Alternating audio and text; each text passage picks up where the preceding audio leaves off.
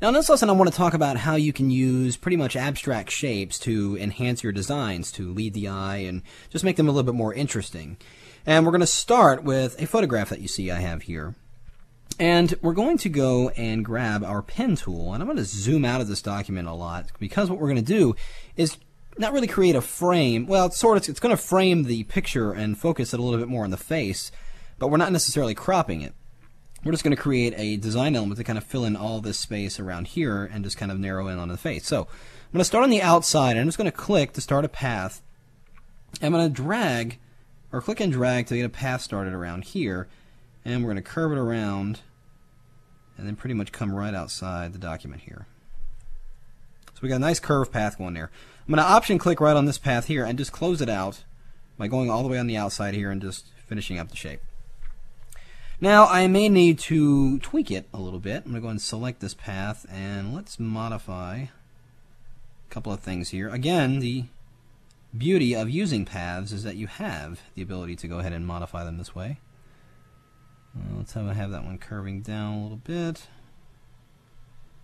and we'll just bring this angle up a little bit more there. Now, so it's over here in our paths. I'm going to load it as a selection. You can either press Command Enter to load it as a selection, or just press the little selection icon here in the paths. Let's go back into the layers, and I'm going to go ahead and create a new blank layer on there. And in that selected area, I'm going to load it or fill it with the color of her eye, which surprisingly enough is blue. Hey, my favorite color. So I'm going to grab the eyedropper tool, making sure you have at least a 5x5 average on there, and we're going to go ahead and click right in there and sample that blue color. As you can see, it shows up right inside my foreground swatch. I'm going to press Option Delete, and we'll fill that layer in with that shape. Keep it selected. I just reactivated the selection there. Keep it selected, and here's what we're going to do. Grab your selection tool, grab any selection tool, it doesn't matter. We're going to go in here, we're going to grab that selection and just move it ever so slightly to the upper right area, just to kind of give it a little bit of a band right across here. And I want to remove the rest of this area's selection. So we've offset the selection. So we're going to remove the area that's selected on the blue shape right now. And if you do this, you're going to hold down the Option key and the Command key. So if you go right here to the layer, and I'm going to hover over that layer, I'm going to hold down the Command key, and it's going to load it as a selection. By holding down the Option key along with it, it will actually subtract from the selection. So when I click on that layer, it leaves us just that area that's been selected. Now we've got an area outside the document we don't need, so I'm just going to hold down the Option key and draw a rectangle over that, and it will deselect it. So now we've got the selected area here. I'm going to go ahead and create a new blank layer, and we're going to apply a gradient to that.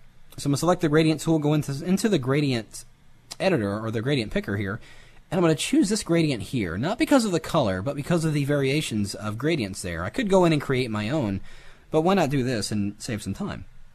So what I'm going to do is go into the image, I'm going to drag it down from top to bottom and apply the gradient, as you can see right there.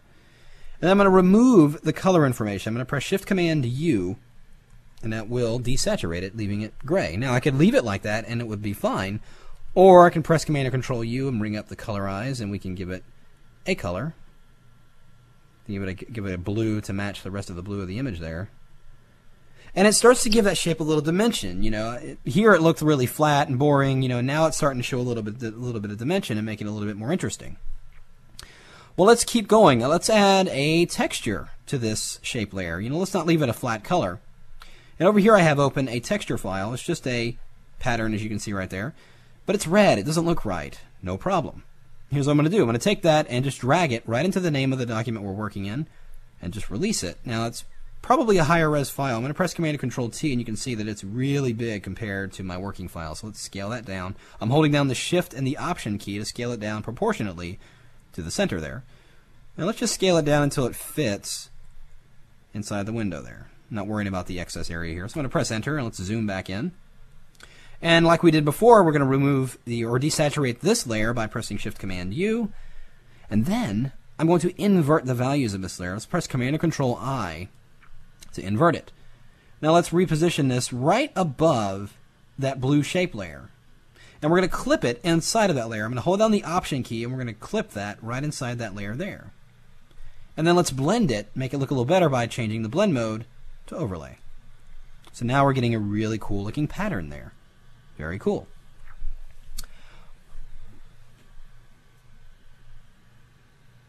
All right, let's do a few more things here. I'm going to go up here into the, or actually select that shape layer, and I'm going to create a new layer above it, and it will automatically be clipped inside that existing layer. And I want to get not just a texture variation here, but I want to get a color variation. So on that blank layer, I'm going to use that same blue with the gradient tool, and we're going to use the foreground to transparent gradient. And I'm just going to draw from the top corner here down to the middle area right about there. Now, we didn't see any change, of course, because this blue is the same as the background. Let's change the blend mode now to multiply, and now it gets a little darker up in there, and it looks pretty interesting.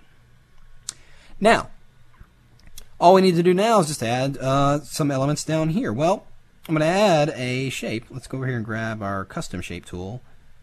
And you've got a number of different shape libraries here. Let's just add something silly. Let's do this little paw print here.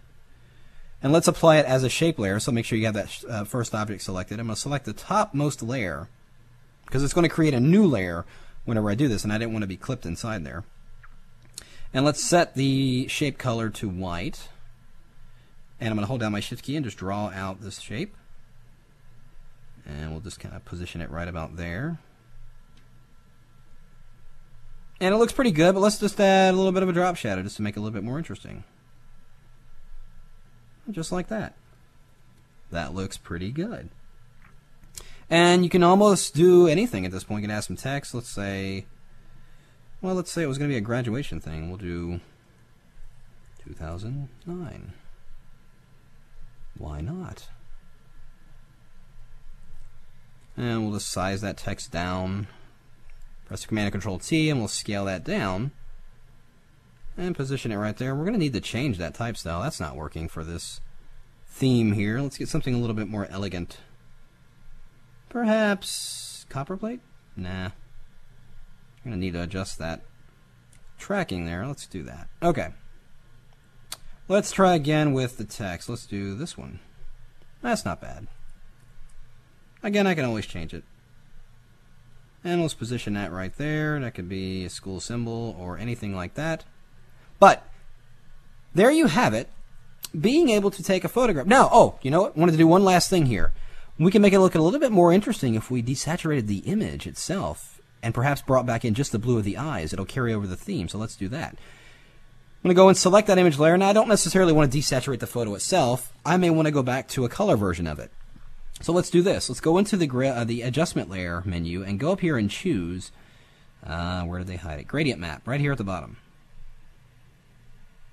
And it's obviously referencing the foreground and background colors, which are both white right now. So let's go ahead and hit the default here. Or rather, let's go in here and we'll set this to the first one, black and white. And we're going to need to reverse it. So there it looks like it's black and white. So it's applied it as an adjustment layer. You can see inside the layers panel here. So all we need to do to bring back the blue in those eyes is right on the layer mask. Let's grab a brush, a very, very small brush, painting with white. And let's zoom in here.